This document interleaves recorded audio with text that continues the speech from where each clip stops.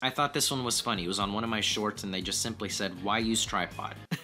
And it's funny, if you're not in this industry or you're coming from another one, it might seem kind of unnecessary to use a tripod this day and age where mirrorless cameras have in-body image stabilization, really good low light performance, so it's kind of like, why use a tripod? Could be a lot faster just hand holding it, shoot your real estate photos and be good to go. And still to this point, I still use a tripod, and here's why. I feel like if you use a tripod, you're always gonna get a better composition and a cleaner image. You can set up your shot, look at the live view, check the scene, double check, move things around, fine tune your verticals, and then you'll be able to take the best shot that you can. Not to say that you can't do that handheld, but it's not the same. You're hand holding it, you can't really go back to your scene, check the shot and all of that. So it's just much easier to miss something, and if your camera doesn't have image stabilization or it doesn't have the best low light performance and you have to bump up all your settings, you might end up with a noisier, not so good quality image versus using a tripod.